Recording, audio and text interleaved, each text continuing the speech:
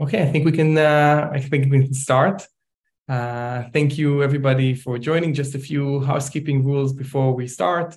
I'm Ido, with lakeFS. With me is Amit. Hey, Amit. Hey, Ido. Hello, everyone. Good seeing you today.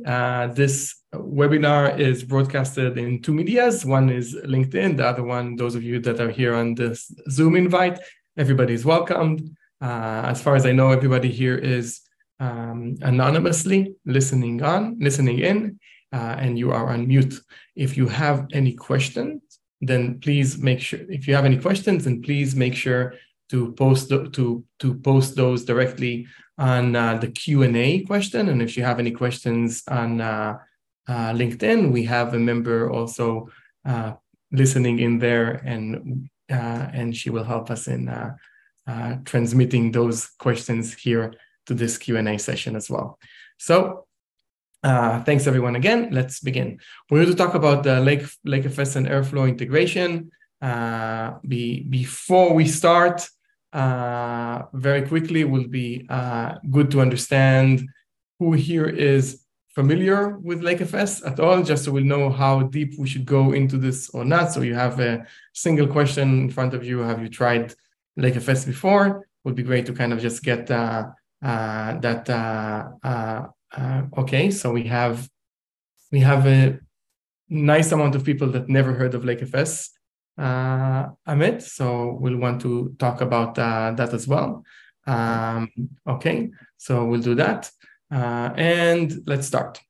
So we're here to talk about ways to troubleshoot failed production jobs today. And the thing is that we have solutions such as Airflows that took the regular ETLs and make them something that is a lot more complicated over time. The painting on the right is a smaller subset of part of an ETL that Amit and I saw at some point, and we saw ones that are much bigger than this with our field. And the challenge starts with what happens when this step over here fails, and then we need to look at it. So, I mean, how do you not to embarrass you, but you have a lot of experience in the data engineering world throughout your different companies that you worked with. This happens, something breaks. What do you do? Yeah, normally I look into the log file. Sometimes it's very hard to decipher the logs. You have so much information overload. But you try to look for the error message in the log, trying to figure out, and then you look into identify the issue, what's happening. And the issue can be either at the program level or it can be a data issue. And data evolves over time. When you're running a DAG, let's say you have lots of steps. In every step, there's some data transformation is happening. So you have to look into data evaluation, make sure is the problem with the data, is the problem with the program, then you fix and rerun from the start. And let's hope and pray that everything goes well. But while this thing is happening, while you are troubleshooting, trying to fix the problem, your data in the corrupted state in your production environment. Okay, so this is kind of like the reality, I guess, of that we're trying to help with, which is we run complicated ETLs using solutions like Airflow, which make it incredibly easy to run these complicated tasks. And then something breaks. And then as it's broken, under fire, we need to troubleshoot this, which is a complicated thing as itself. Okay, so that's where lakeFS comes into place. For those, since we have a lot of folks here that never heard of lakeFS basically takes engineering best practices and applies them to data. So the idea is to run data as code, manage data the same way as we run code.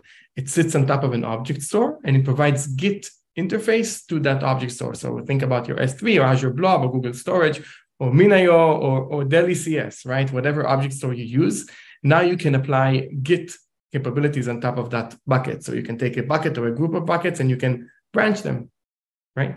You can make those changes and then you can merge them, right? So Git for data, and then the ecosystem of tools that we have can access those versioning through an API with using lakeFS. And from a refactoring perspective, we made it super simple. If before we were accessing a collection on a bucket, now we will use a name of a branch or a commit identifier. So this is where it becomes interesting, right? A branch can be production or an ETL branch.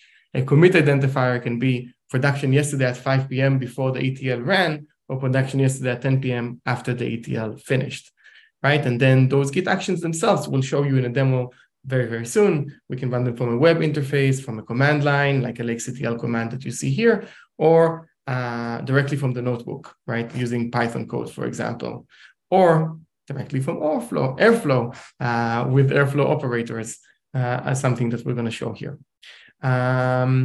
Speaking of, how do we integrate with Airflow, Amit?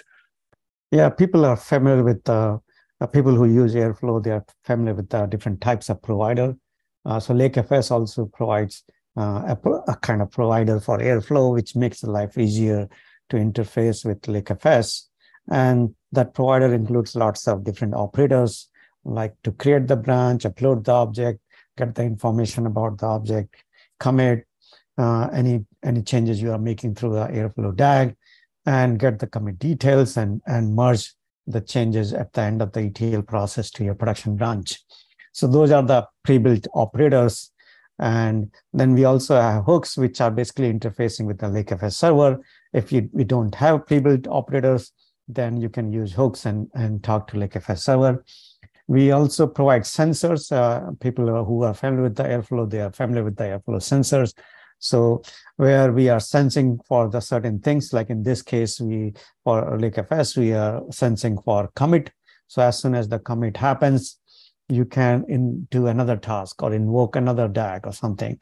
Or when you upload a file, when you upload an object, you can sense for that upload process. And as soon as the upload is done, then you can start some another process. So those are the sensors. But if you don't want to use the lakeFS provider for Airflow, then you can also use just the Python package. So we provide a Python package. You can just directly call your Python APIs from your Airflow code. Yeah, so you're trying to describe something that is starting to build in my mind, which is someone uploaded something new. I sense it. I create a branch with lakeFS. I run an ETL. I merge that branch, like some sort of data versioning integration that we're about to see soon.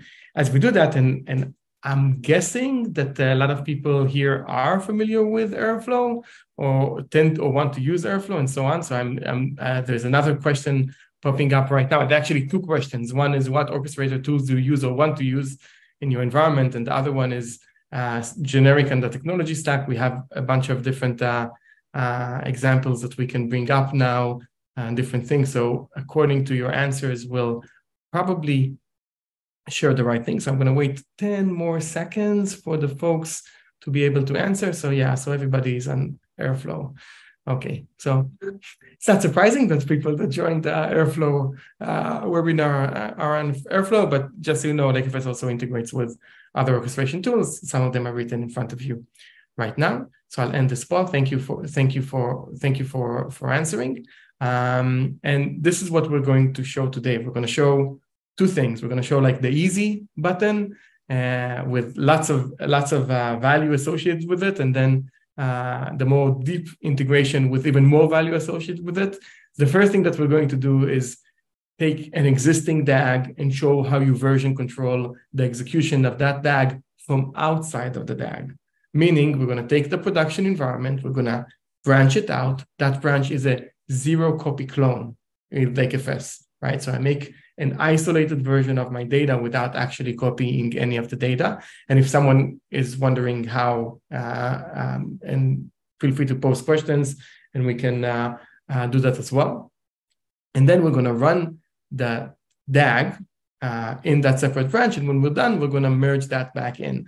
What this gives me is if there was an error here, I didn't promote any bad data to production, and even if I did, I can easily revert the entire data lake back. So that's the first example that we're going to show with an existing DAG. That's something that you can in minutes add to any DAG that you already have in your system. And then the second thing, which is what typically our users end up doing after they fall in love with the existing DAG's capabilities, is actually calling Git capabilities from within the DAG itself. So imagine that big DAG that we saw before being able to commit throughout the DAG, to branch throughout the DAG, to being able to go to that specific point and then see the data set as it was at a specific data transformation within that DAG. So what do we need to set up in order to show this, Amit? Yeah, so I'll walk through that. What's the setup required? Like first thing you need is the lakeFS server. For that, you can sign up to lakeFS Cloud. In a few seconds, you'll have the lakeFS environment. I'll walk through that. And also, we provide all the samples we are going to run today. It is on our Git repository, which you can clone and run on your own. Fantastic. So these are the same links that I had before, guys. And we're also going to send this later on for everybody that's registered, so you can follow up if you want. So if this takes a little bit longer, then you can follow up later. And we're also going to show some new capabilities here. So there are some exciting new integrations between Airflow and lakeFS. So specifically, the UI now is integrated when you use the operators. What that means is that, let's say you go in a DAG and you create a commit to lakeFS, that commit in lakeFS will automatically include a button that you see here on the left that takes you to that Airflow UI, and will also show you how you can go from the Airflow step within the DAG and click of a button and get to the lakeFS UI, right? To see that commit, for example. So we made it very, very easy to manage this at scale with Airflow and lakeFS. So let's go to the demo. Okay, let me share my screen. Thank you.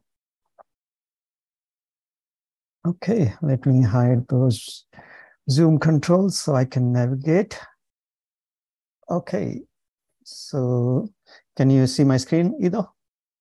I see the demo slide. Yes. Okay, excellent.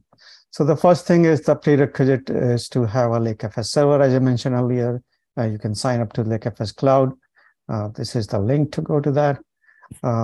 Here, just provide your information to sign up. Again, as I mentioned earlier, it will take a few seconds to spin up the lakeFS Cloud environment, lakeFS server in lakeFS Cloud environment. I already did this earlier, so let me log in to my cloud environment.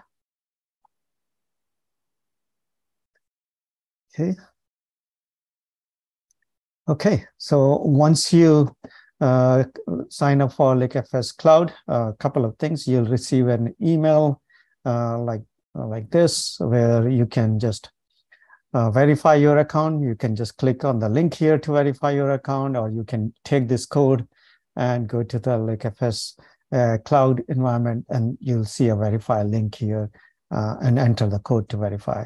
So that's important, because once you verify, you get a lot more capabilities, functionality for lakeFS Cloud. And as soon as you sign up, within, as I mentioned, a few seconds, you'll have the lakeFS playground or playground environment ready in one of the AWS in the region. But you can set up, you can spin up the lakeFS Cloud for your another cloud vendors. Let's say if you're using Azure, you can also spin up for Azure. But by default, the playground is provided in AWS, and this will be the link to connect to the lakeFS server. So if you click on this, it will take you straight to your lakeFS server. And again, once you get into that, you'll basically log in to this lakeFS server environment. It's the same login that you provided while signing up. And once you go to lakeFS Playground, by default, you'll see a sample repository. And the sample repository is using the storage, S3 storage that we are providing, S3 bucket that we provide for the Playground. But we allow you to also connect to your storage account also. So if you have some data sitting in your S3 bucket, you can connect to your own storage also. But we provide a storage so that you can play with lakeFS. You don't need to use your own storage. So with lakeFS Cloud, we provide everything. We provide the server, lakeFS server running in lakeFS Cloud, as well as the S3 bucket to play with that. Anything else you want to add about Avido about the lakeFS Cloud I missed? No, it's worth mentioning that this lakeFS Cloud is a way to spin up lakeFS really quickly. lakeFS is open source. We'll talk about it soon. The capabilities that we're showing here are all on the open source version of lakeFS. We're just utilizing lakeFS Cloud in this case to bring up an environment in seconds that we can use, which is super helpful, at least for me. If I don't need to run anything on my computer, I like it. Good. So the next requirement is download this sample repository, basically a Git clone. So you need to have Git running on your laptop. If you want to run this sample on your own on your laptop, you need Git as well as Docker. So those are the two requirements. And what I'm going to do next is just go to this sample repository, just walk through this sample repository here. So we have multiple samples, but today we are going to focus on the Airflow samples. Here also we have 4 kinds of 4 notebooks. Today we'll focus on the Airflow demo existing DAG as well as the new DAG. Those things, 2 things that Ido mentioned earlier. But we have other notebooks also, like if you want to try hooks or DAG versioning, we have those notebooks also. Again, just on the prerequisite mentioned here, you need the playground environment in lakeFS Cloud, or you can spin up lakeFS in your local environment on your laptop, on a server somewhere, and use that. Okay, so let's set up this sample repository. So first thing, you need to clone this. I already cloned this. It might take a couple of seconds or minute, depending upon your internet bandwidth, or it might take some time to clone this. So I already did ahead of time. And then go to this particular folder here. So let me go to my terminal here. So I already, as I mentioned earlier, already cloned this samples, lakeFS samples repository. Let's go to that folder.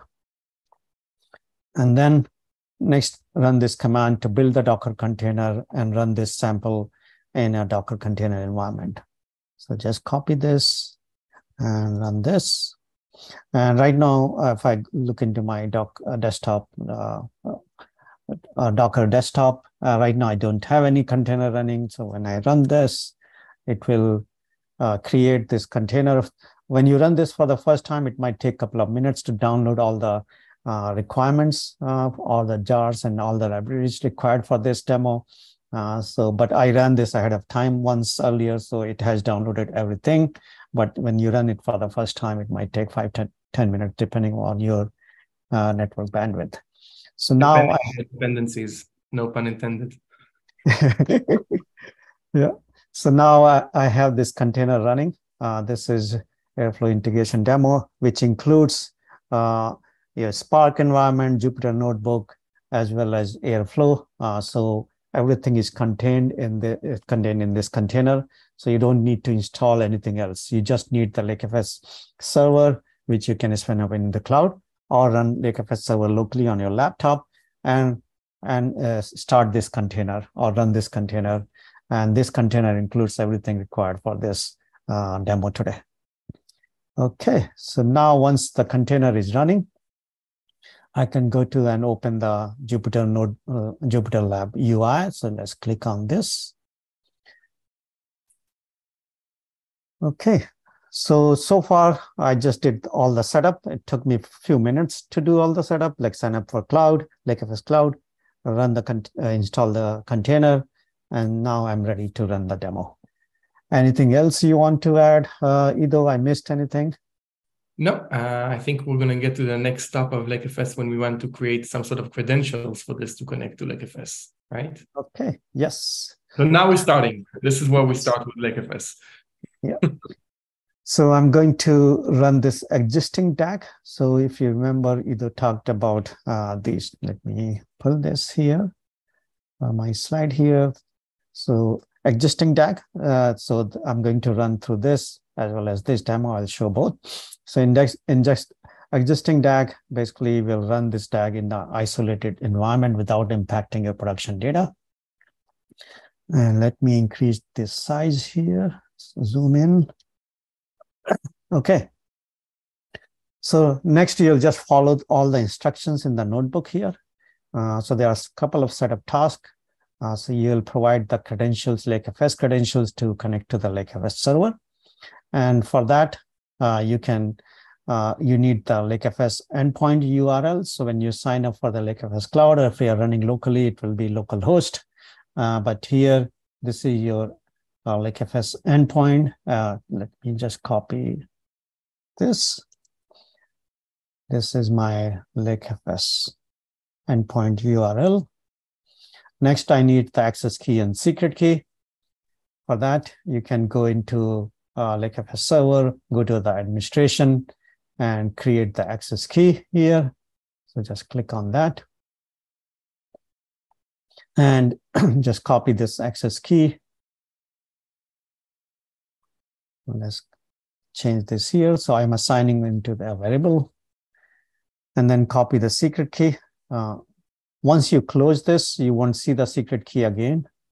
So maybe copy it somewhere, keep it safe, or you can come back and create the new access key. So let's get the secret key here. Okay. So these are my lakeFS credentials. So let's run this cell. So I assign all those in a variable. And next I'm going to create the repository. So you can define the repository name. You can keep the same name, or you can change it to something you would like to call. I'm going to keep the same repo name. And the / at the end of the lakeFS endpoint, or does it not matter? Oh, that's a good catch. Let me remove that. Yes, let's remove this slash at the end. And you'll see why we did that later. I'll explain that. Awesome. Okay, thank you. So next is when we create the repository, you define the main branch. Some people call it production. I'm going to call it main. Some people call it master.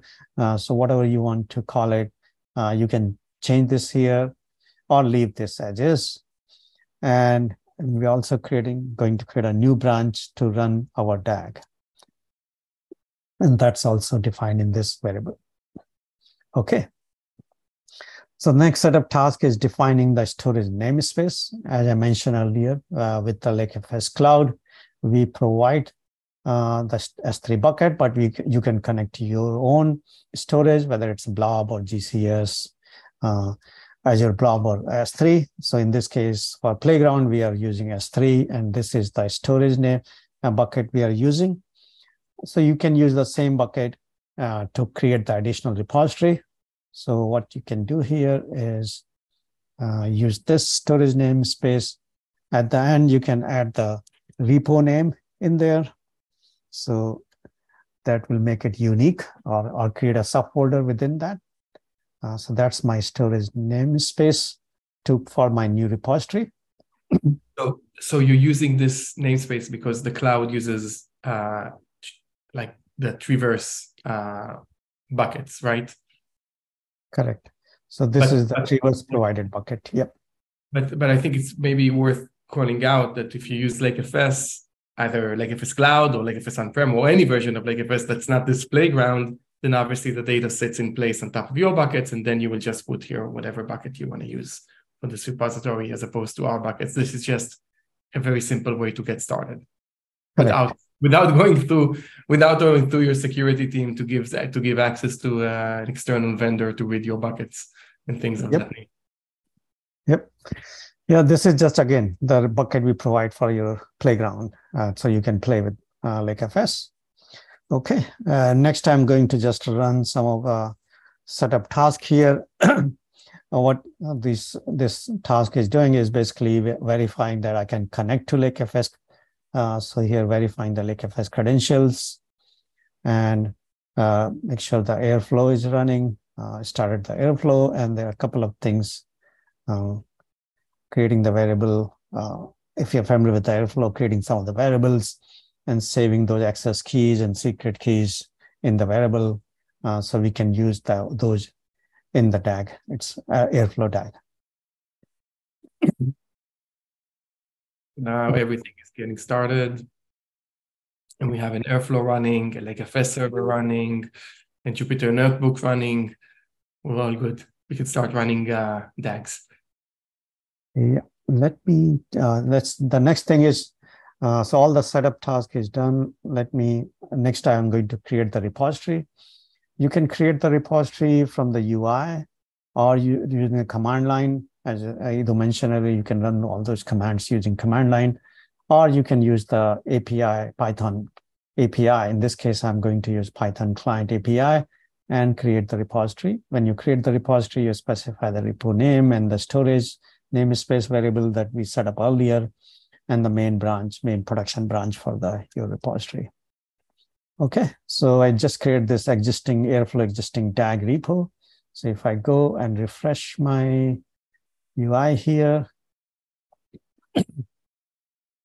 now I have this existing DAG repo. So if I open this, and I'm sorry, I forgot to mention here, you can see the storage namespace. I'm using the playground bucket with some prefix here or folder name within that. So it is separate. It is stored in a separate folder.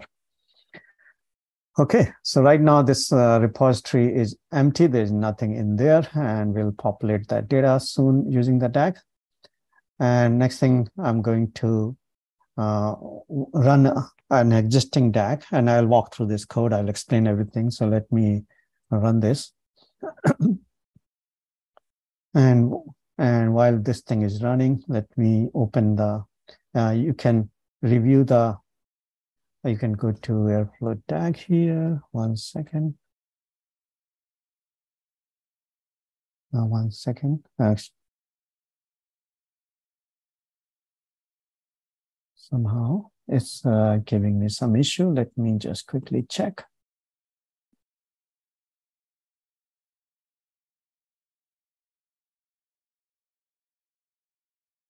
I noticed something. So that Airflow is running. Let me just quickly restart this container. There's something doesn't look familiar, something missing. So let me stop and restart. And I need to fix something. Just 1 second. Looks like it thought that the Airflow is running already in this container. So let me just quickly this. Let me clean up this container. This could only happen in a live webinar, right? Yes. Okay, let me start the container again. Sorry about that. It's okay. And if you need to, I have another environment. Just let me know. Okay.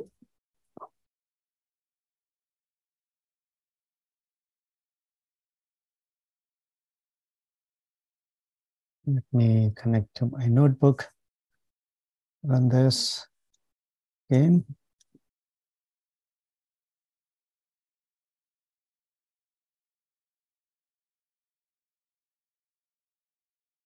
Okay, now it's starting Airflow. Like earlier, I noticed it did not restart the Airflow. So I'm restarting Airflow, so it will pick up the DAGs. Okay, while this thing is going on, let me just walk through quickly this the wrapper DAG code as well as the existing DAG. So in this case, for existing DAG, I'm using like a Airflow tutorial. If you have used some of those Airflow tutorial, I took the same thing, which includes an ETL tutorial where it does the extraction, transformation, and load. And in the extraction, it's a simple thing. It's using some order values. So it has order ID and the order amount. And in the transformation, it's adding the order values. So each orders, we just adding the dollar amount to get the total order value. And after that, it loads, creates a file. It prints as well as creates a file. In this case, when you create it, the only change we made here is after the file gets created, we upload that to lakeFS repository. So lakeFS can version control that. So here, if you see, we are uploading this object using this our Python client using upload object to upload this file into lakeFS repository, so we can keep track of that. And here, if you see, we are pulling this repo name from the variable which we configured earlier, and also picking up the new branch, which is also another variable we saved earlier. Okay, so I think now my Airflow environment is running. And I already created the repository, so I'll skip this one. Now let's rerun this tag.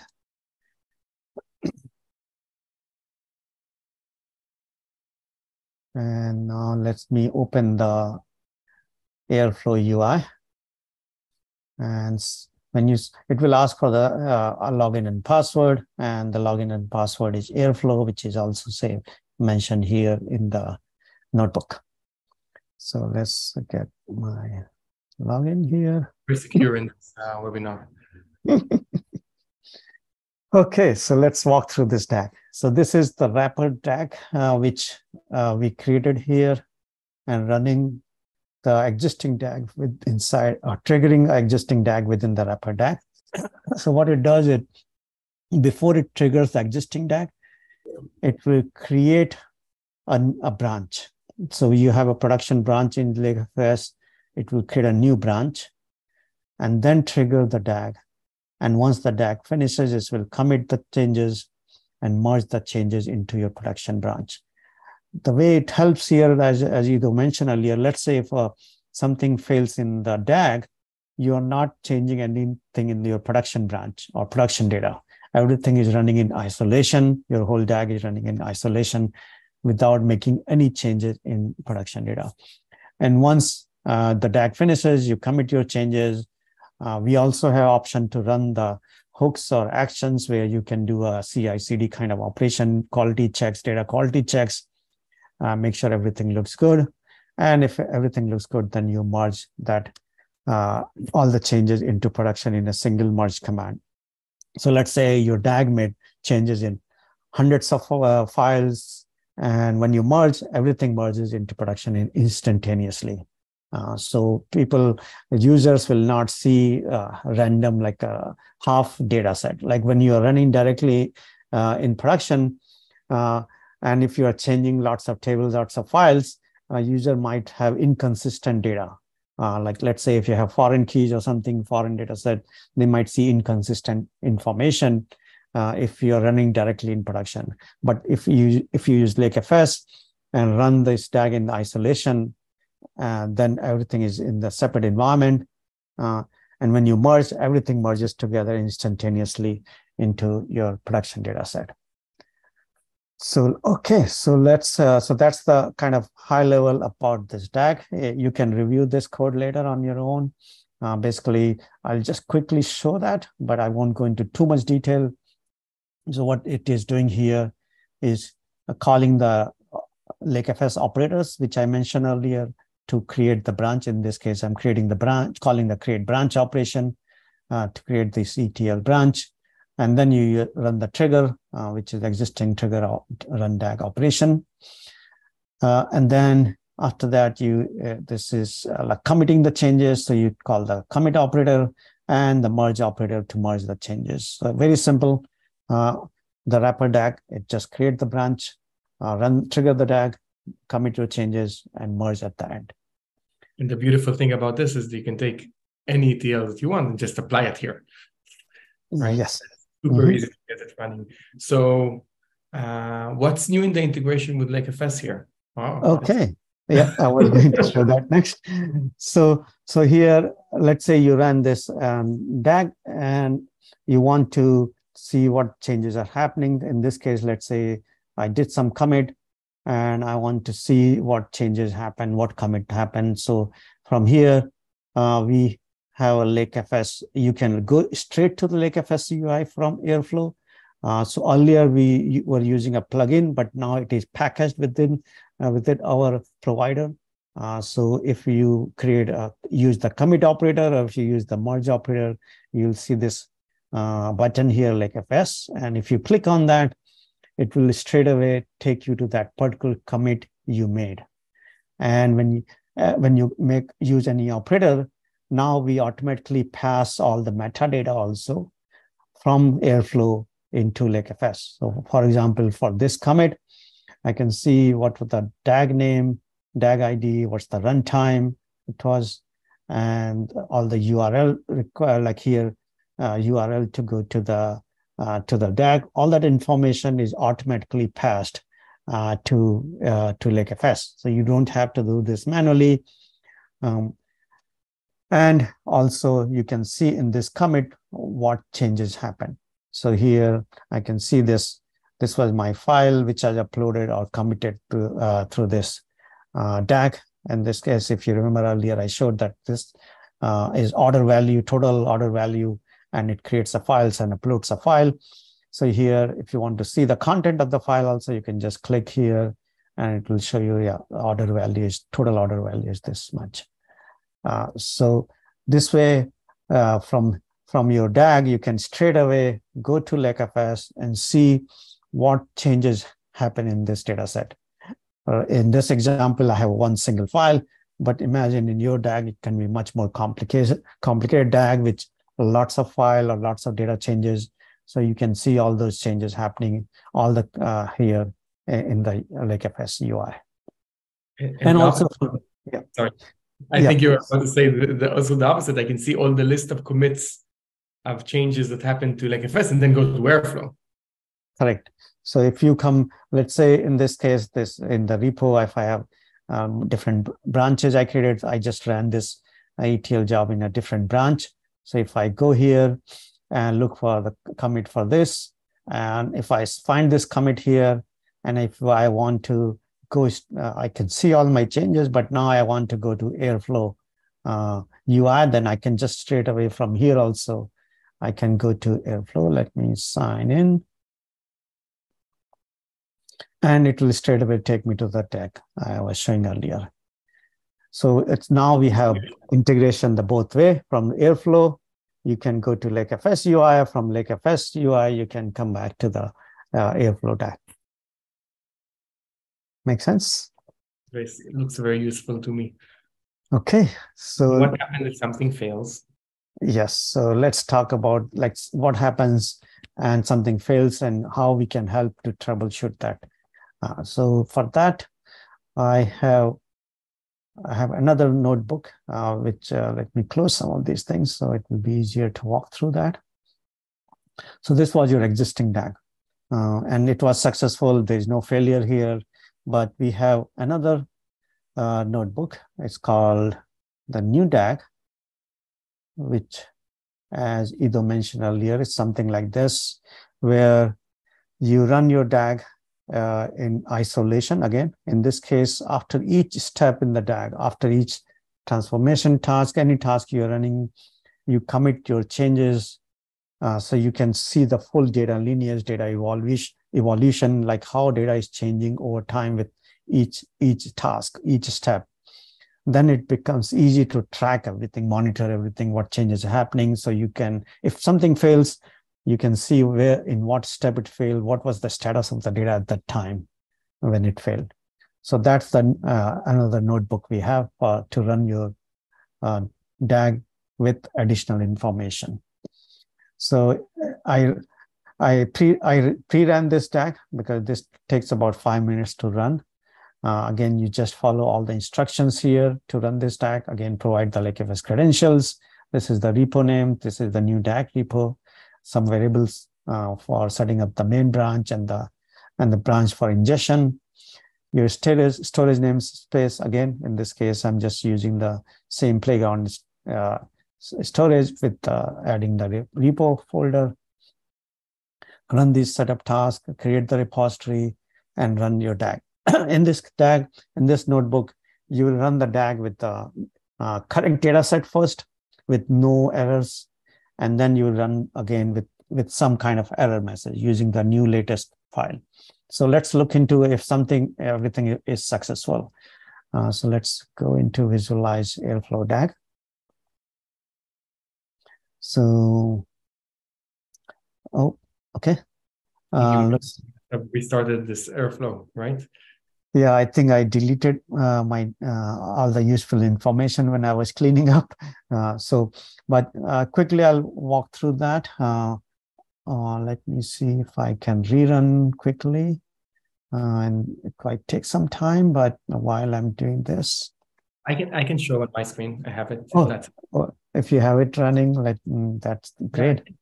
And you'll walk me through the. Yeah.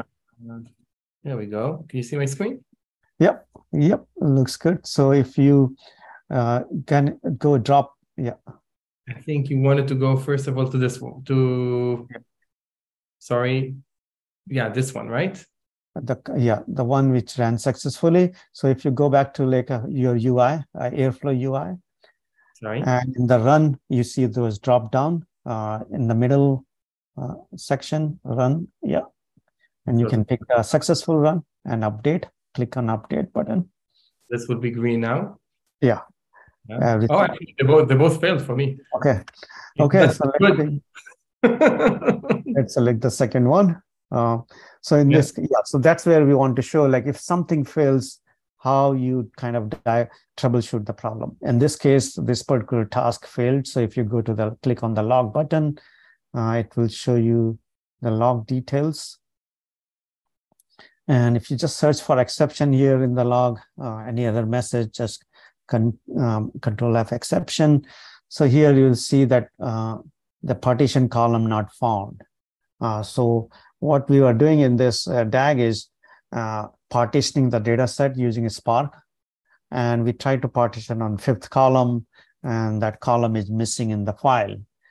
So now that's the error message. Now we want to see how the data looked like at that time. So we can go to if you go back to the UI, Airflow UI, and just go previous screen, go to previous screen here. Yep, and close this. Okay, so before this step failed, we can go to the commit, the previous commit. And here, just click on lakeFS, click on this UI. So straight away, it will take you to the commit, the previous commit to that step failed. So what you can see, what was the status of your data set at that time. So if you click on this show objects changes, just click on that link. So we got this latest file, and in this latest file, there are only 4 columns, while we are trying to partition on 5th column. That's where it is failing. So the way you can see the full data evolution or any data lineage changes happening over time. So because we are committing after each step, so we just saw that previous commit happened before we ran this Spark job to partition the data. And we can see at that time, the data set did not have that column number 5, which we are trying to use to partition it. So that way it helps you to troubleshoot the DAG or problem with the DAG very easy. And this becomes very important when you have lots of steps, as Ido mentioned earlier. If you have thousands of steps, and if one step fails, you can quickly see what was the data at that time, and then figure out what happened with why the error happened with that data set. Yeah, it's pretty cool that I can also, one of the things that I like about this is the fact that I can go to any specific commit and I can click here and browse commit objects, and I see the entire data lake at the time of that commit. In my case, we have one file. This is a very simple one, but imagine that you can go to this commit, or then if you want, you can go to the parent commit, right? And see what the parent commit looked like and what were the different files that existed in the parent commit at any specific time. So this lineage, which is super complicated to get on data and super simple to get on code, where we use things like GitHub, right, is now becomes like a second nature. So anybody who's familiar with Git repositories, right, this is becoming something very, very easy for them to do. And here are all the different branches that were executed here, and you can look at the data for every branch of them, and again, look at the commit history for every one of those branches and what's happening. it's super cool and super easy. And like we said before, the integration is a blast. So thanks for the demo, Amit. It's very, very, very helpful. I want to give, we have some people on here. I don't see the LinkedIn in front of me, so I apologize, but we have a bunch of people on the Zoom. So if anybody has questions or things like that, please feel free to ask those questions using the Q&A button that you should see on your screen. In the meantime, just going back to where we were before, I want to share some links with you and some things that can be useful. But just to summarize this, we're talking about significant cost in storage, because all the copies, all going back and forth in the time, all the branches, all those ETLs that run in isolation, they're all done with zero clone copy with lakeFS. So you get, depending on how you use your storage today, you get significant save. But I think the major thing is the improvement in efficiency, right? We have users that blogged on us and said that they saved 80% of their time by using lakeFS, right? These engineering best practices are there for code for a reason, and now you can apply them for data. And even if something happened, even if you missed everything, and a production error occurred, you recover from it in milliseconds by rolling back, as opposed to manual, heavy lifting, labor-intensive tasks that we do today to try and bring back the lake to a good state. All of that, everything that we showed today is available in the open source solution of lakeFS. As you can see from lakeFS Cloud, we also have a SaaS solution. We have not used any of the paid features today on this demo, so you can achieve all of this in the open source. Of course, we do have some enterprise features as well, such as SSO or auditing or RBAC that can be available either as an enterprise solution to deploy on-prem or for lakeFS or the lakeFS SaaS cloud solution. So before I share with you the final links, it will be good also to hear from you guys if this was helpful or not. So there is one more poll that I'm putting in front of you. So if you can share if this was helpful for you or not, if this was helpful, very helpful, or a complete waste of your time, that can be good for us to know for future webinars, because we would like to know where to focus on. As next steps, we'll share this repositories. We have the lakeFS Cloud Playground that you can use. And of course, we have a very engaging Slack community. So if anybody wants to join our Slack, the help channel is a great channel to ask questions on. If someone wants to get started with lakeFS. So I'm going to finish this poll right now, and I'll wait just a few more seconds to see if there's additional questions that we have not answered live here. Going once, going twice. Okay. Amit, thank you very much. I think this was really interesting, and I hope this helps users of Airflow and data lakes get a much better way to version control their data. So I appreciate it. Welcome. Thank you for joining, everyone. Bye-bye. Thank you, everybody. Goodbye.